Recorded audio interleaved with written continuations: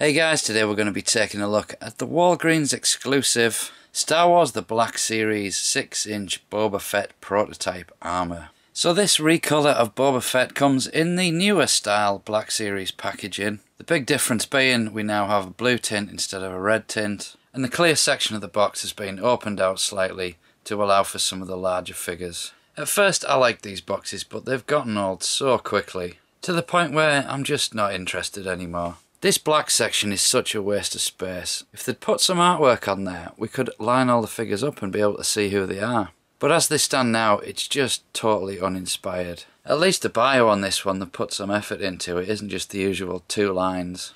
And this image on the back seems to be a drawn version of how Boba Fett was first seen in his prototype armour in a promotional video.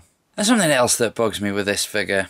Walgreens exclusive? Really? That's just encouraging the scalpers. In the UK, we don't have a chance of getting these from a Walgreens, but I'm willing to bet in the States these are tricky to get to. Those resellers are just going to buy them all up, which kind of works to our advantage over here because at least we can get hold of them. So, all mourning aside, this figure's actually pretty nice, albeit he is an extremely lazy release. If you know the prototype armour in any kind of detail, you'll be able to spot mistakes all over the place on this. But because he is just a simple repaint, it's kind of to be expected.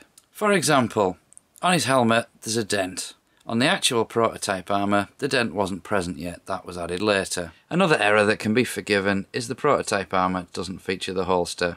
That just had a loop that held the gun. But in fairness, the holster does make the figure look better. But it's not all bad. The tip of the rocket they actually got absolutely spot on. And it's good to see that this figure comes with a white cape, because just reusing the Boba Fett cape would have been extremely lazy. So this Boba Fett figure comes with 2 weapons, the first of which is this small gun.